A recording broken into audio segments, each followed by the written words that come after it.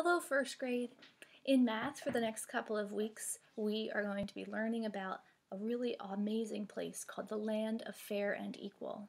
And inside this Land of Fair and Equal, everyone who lives in there has to have something in common. All of their pieces have to be exactly the same size. That's what makes them equal. So I'd like to show you some of the people or characters or shapes that we will meet when we are learning all about who lives inside the Land of Fair and Equal and what their names are and who they live with and all sorts of things like that. So the first thing I'll show you is that I have all these different kind of shapes here. Right now all of these shapes get to live in the Land of Fair and Equal because if you gave one shape, that would be fair. It is totally, completely fair. This is a square. I made it out of Play-Doh, so it's kind of square-like. If you need a Play-Doh recipe and you'd like to make your own shapes, they are on the additional activities page of our class website. So I'm going to take a knife and I'm going to start cutting these shapes into different size pieces, and we're going to figure out together if the shape should stay in the Land of Fair and Equal or if it needs to leave and go somewhere else because it's not for the Land of Fair and Equal. So I'm going to take this shape first and I'm going to cut it into two pieces. So I'm going to go 2 pieces.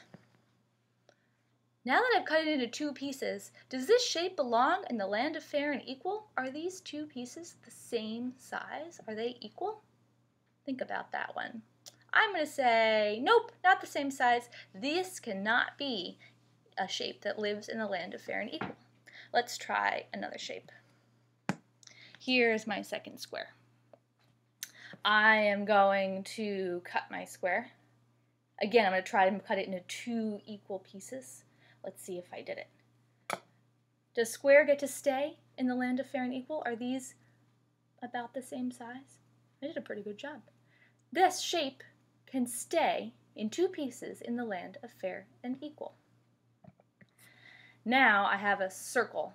Let's try to cut a circle into 3 equal pieces. 3s are really tricky. So what I do for 3s is that I start with one cut like this, and then you kind of have to make a piece. You kind of have to make a peace sign and try to get all 3 pieces to be exactly the same size. Are they pretty much the same size? Yeah, they are. So this circle in 3 pieces can stay in the Land of Fair and Equal. Now we have another circle. Let's cut this into 4 pieces. For 4, I'm going to cut and make 2 pieces like this, and then I'm going to cut across. Can this shape stay in the Land of Fair and Equal with 4 equal pieces? Yes, it can.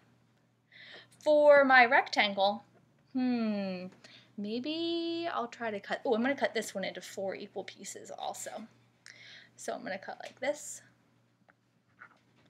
and like this. 1, 2, 3, 4. Okay, I did it. Did I cut them into 4 equal pieces? Did they all look the same size to you? Uh-oh, I do not think I did a good job with this one. This shape, sadly, cannot live in the Land of Fair and Equal with us. So today, your project is to make some shapes and cut them into different pieces that can all live in the Land of Fair and Equal together.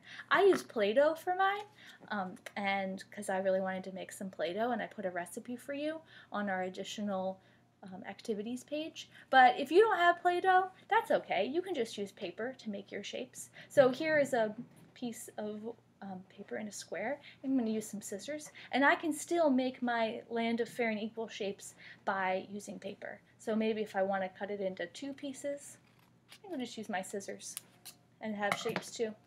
I would love to see the shapes that you make for the Land of Fair and Equal. So if you have time and would like to, you can make your shapes and decorate them if you'd like to, and take a picture of them and send them to me and Teacher Julie, and we would love to celebrate the land of fair and equal shapes that you make. See you soon!